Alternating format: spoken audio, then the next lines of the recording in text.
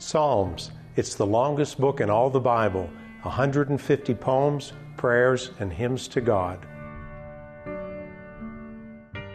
People have been expressing their heartfelt feelings heavenward with these beautiful words since Old Testament times.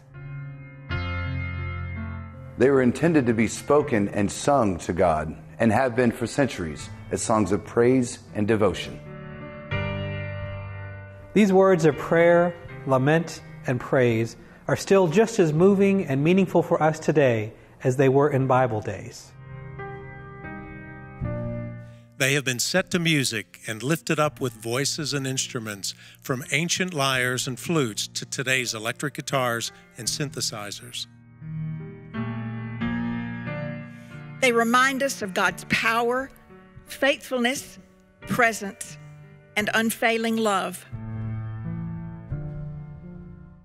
The Psalms offer us hope and strength in times of uncertainty and change in our lives.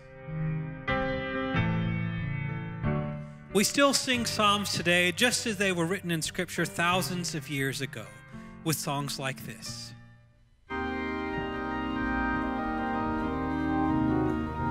The Lord is my light and my salvation. Whom then shall I fear?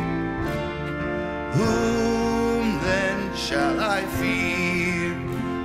The Lord is the strength of my life.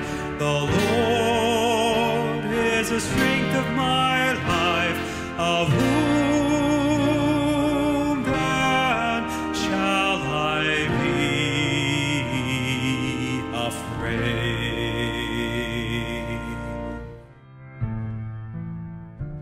Psalm 139 tells us that there's no part of us that God doesn't know, and that we are fearfully and wonderfully made. Of whom